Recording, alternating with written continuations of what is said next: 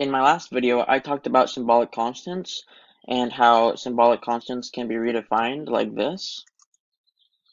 But if you think about it, that's a little bit contradictory because then a symbolic constant isn't really constant, right? Well, then how do you make a symbolic constant constant? That's where the EQU directive comes in. So if you exchange this equal sign for EQU, then I run this, you'll get errors because now you cannot redefine mom age. You cannot redefine the symbolic constant in any way. Even if you type, if you do that, you see you get errors. You can't redefine it. So that's what the EQU directive does. And there are three main ways to define a symbolic constant with the EQU directive. One is by expression, symbol, and text. So expression is just like this here, just set it equal to a number. By a symbol just means you set it equal to another symbolic constant. That's the second way, and you could also set it equal to text. So let's make a string here.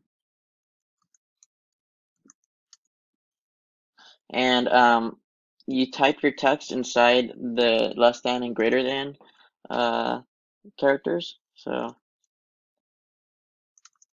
hello world. Just like this.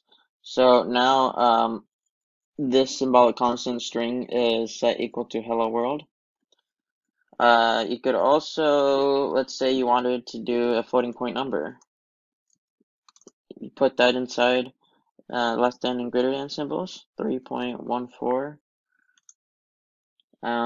That'll work too. And you could do something like this, for example. 10 times 5. This will be 50. Put 50 in num2. And that will all compile. Yep. So that's what the EQU directive does. Now we can put symbolic constants in registers. For example, I want to put num inside the EX register. And what is num? Well, mom age is 40 hexadecimal. Num is equal to mom age. So we are going to put 40 hexadecimal inside the EX register.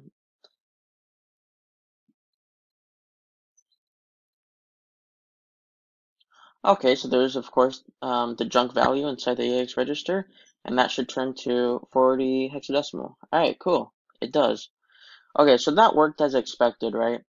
But you might think to yourself, what about this? What about the string? Can you put a string inside, the EX register? How would that work? Well, let's see.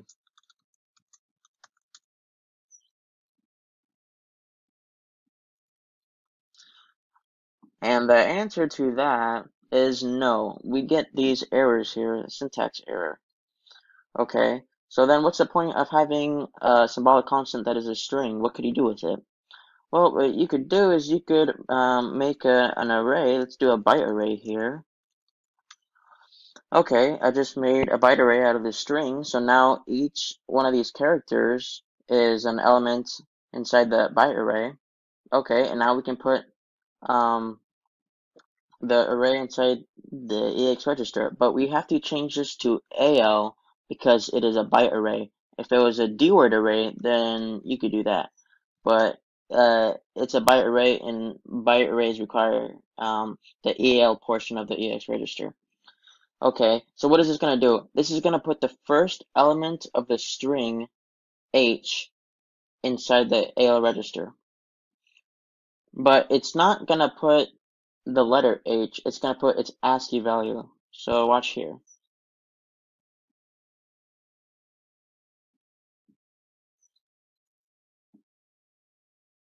Alright, cool. So I'm going to go ahead and step over, puts 40 hexadecimal. Now let's put the H in there. Alright, it puts 48. So why 48? 48 is capital H's ASCII value. So if you look up on Google the ASCII table, we look for capital H here, and its hexadecimal value is 48. Cool. Now, what about if I wanted to put the second element, or the third, or the fourth, or the fifth? Then you do either plus, 1 to get the second element, plus 2, third, or whatever. So let's get the, oh, okay, that would be plus 3 plus 4, right? 1, 2, 3, actually it'd be 0. 1, 2, 3, 4. Cool. Array plus 4, so let's see what that does.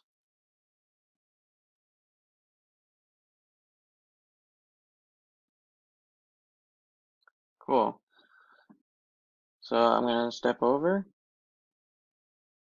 I put 6F. Alright, so does that match with lowercase o? Yeah, 6F is lowercase o's hexadecimal ASCII value. Alrighty, so that's just a introduction of the EQU directive, and thank you for watching.